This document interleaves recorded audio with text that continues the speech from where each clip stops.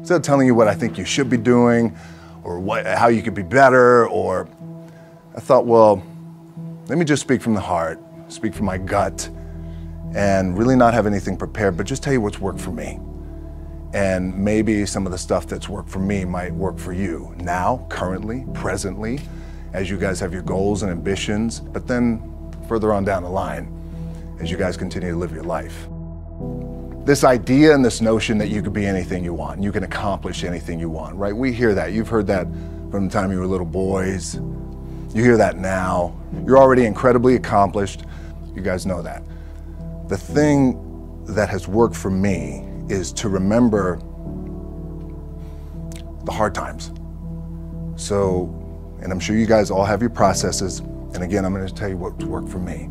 So before a big movie comes out, before, back in the days when I was wrestling with WWE, a WrestleMania match, anything big that would happen, I would always take a moment and I'd just remind myself, all right, I was evicted when I was 14. We were kicked off the island. We couldn't live in Hawaii. Had no place to live. A lot of shit happened then when I moved to Nashville. I was arrested multiple times by the time I was 16 years old. I would remember that, and it allows me then to be present in the moment and understand, holy, the stuff I have around me right now, this is the shit that I dreamed of when I was a kid. I am here. I played for University of Miami, played for great teams. Warren Sapp, Ray Lewis, they were my teammates. They were balling. Warren Sapp was playing tight end that time. I was starting defensive tackle. Yeah, they moved him over to D-line.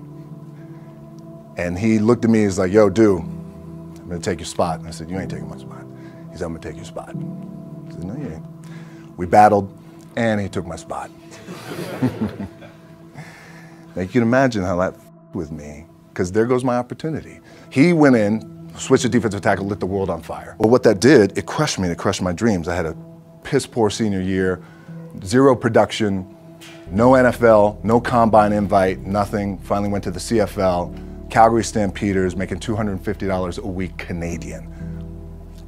Now, I had to send that home to my wife at that time. Had no money. So I remember that. When I got cut from Canada, my dad in his pickup truck came down 4 o'clock in the morning, picked me up in Miami from Tampa. We lived in a little apartment in Tampa. He drove down in his little pickup truck to Miami to get me when I was cut from the CFL. And I thought, well, I leave home like you guys left home. I'm ready to tackle the world, to get after it, achieve my dreams and goals. Crushed by 22, 23 years old. Now I got to move back in with my mom and dad. I played on great teams though. Wait a second, this is not supposed to be my future.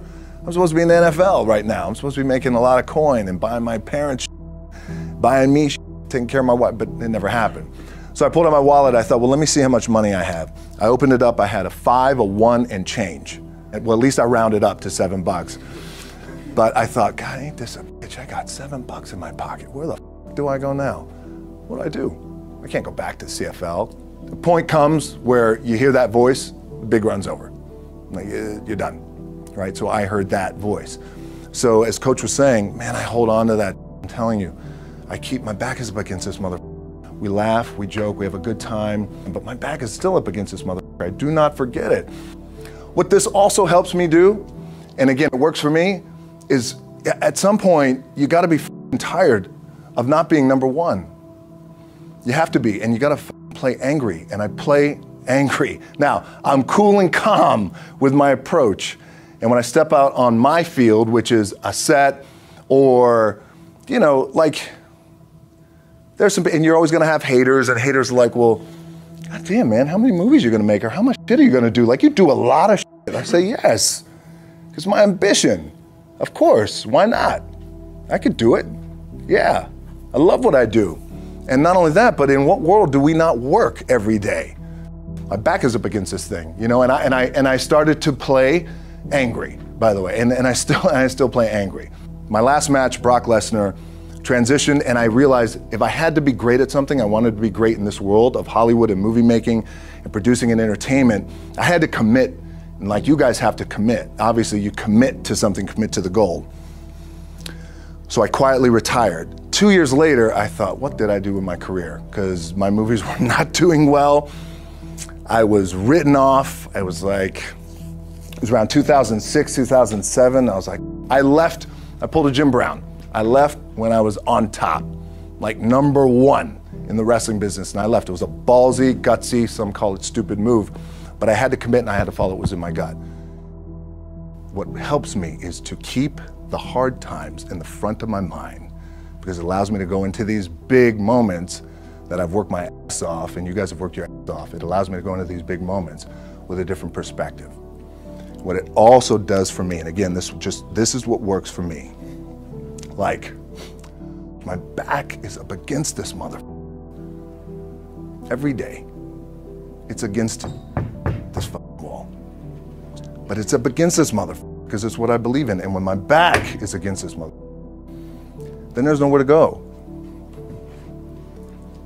But that way, that's it.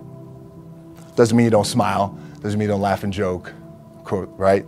You're happy. I'm a happy guy. But when it comes to business and when it comes to executing, it's up against this. And I got to go that way. And I don't give a fuck who is in front of me. They're not going to stop me. The key for me was, where does it start? What's the anchor? What's the anchor? So I could have all these ambitions, and you guys have all these ambitions, which is great. It's important. I'll play this role, you'll play that role. I'll execute this thing, and it'll come out this summer. You guys will execute this thing during the summer, right, when it's time to really put in a lot more work. But the key with me is just always finding what the anchor is. And the anchor is getting up at 4 o'clock in the morning every day before anybody else and grounding my thought process is in the no one will outwork me. No one. I love and I respect you guys. You motherfuckers won't outwork me. All starts with this. 2 hands, putting it to work.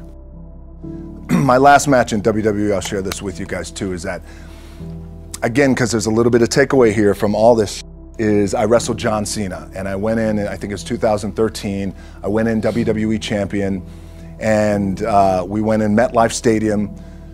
We had a record-breaking attendance, which was amazing that night. We accomplished our goal. So I wrestled with John Cena. We had 45 minutes planned for the match. It's nonstop go, right? So your conditioning is tested. And at that time, I wasn't full-time in WWE. I was just doing these spot matches where I was still shooting G.I. Joe, I think, or Pain and Gain at that time. It was Fast and Furious 6 in London. Had to travel in the ring, get all my ring work in, travel back to shoot Fast and Furious, then back, WWE Raw, doing those shows. The big build up to WrestleMania against John. We get to MetLife Stadium. It's a big night. This is it. It's game night, right? It's championship night for me. 45-minute match planned out. There's no cut. There's no, all right, well, let's pick it back up tomorrow. You know, it's go time. It's just like you guys in a game. At the 15-minute mark, bang! I feel something pop. I'm like, boom, what the f? I'm laying there, and both of us are out. I said, oh, fuck, something's going on. And I stick my hand, now there's 85,000 people, right? And we're just laid out like this. I kind of roll over, I stick my hand down in my trunk just to see, I want to make sure that there was no bone sticking out. So if there's no bone sticking out, what the f? Something just happened. Referee comes over and he's like, Rock, you all right? And I'm like, yeah, I think I'm all right. I said, I get up, I go to step, and I can't step. I can't do this. I have to use my leg like momentum. I gotta do that. So now in that moment, and you guys are gonna have these moments, you probably already had them already, where you're in the game and you're in the thick of things, and you gotta make a decision. What I gotta do? I'm gonna stay in the game, I committed to the team, I committed to my team, the entire roster, right? So I could tell the ref says, are you okay? And I have one moment. In this moment, it was a defining moment. I could either tell him, no, I'm done. He'd give the signal, match is over. Or, let's keep going. We have this decision. And I said, no, let's keep going. I said, how much time is left? He's like, 32 minutes. I'm like, okay. Rest of the whole match, couldn't move. doing everything like this. I'm getting scared because I'm thinking, man, well, what happens if I pinch something or something like, you know, I don't know, your mind starts fucking with you in the moment. There's 85,000 people, your adrenaline's rushing. Thinking, man, what happens if I'm gonna lose my leg or some shit like this, if I've just done something to my artery? Final move of the match is his big finishing move. And I remember I'm getting up and I'm turning like this because I have to fall into him. He's gonna hit me with his big finisher. I remember turning into John and he says, and I remember thinking to myself, God, please don't let this be too bad. Just take care of me. Take care of me. Bang! I feel boom! Now I don't know what the just happened. Now luckily the match is over. He pins me, 1, 2, 3. Comes in the back, I get to the back, I can't move. Now I'm getting a little nervous. Get on a jet, rushed home to my doctor's down in Florida, and get an MRI, find out that I have completely torn my adductor, the top of my adductor and my top of my quad off my pelvis. What I was proud of was to walk out on my own, but not only that, but in this moment where the odds are against you, people are watching, your team's depending on you, you either say, I'm done, or this whatever the is going on, it's temporary, and it may fuck me up at some point down the road. But I'm not gonna let this opportunity go by without giving it my all. As you guys know, there's nothing you can't accomplish. You're gonna go on, you're gonna become world champions.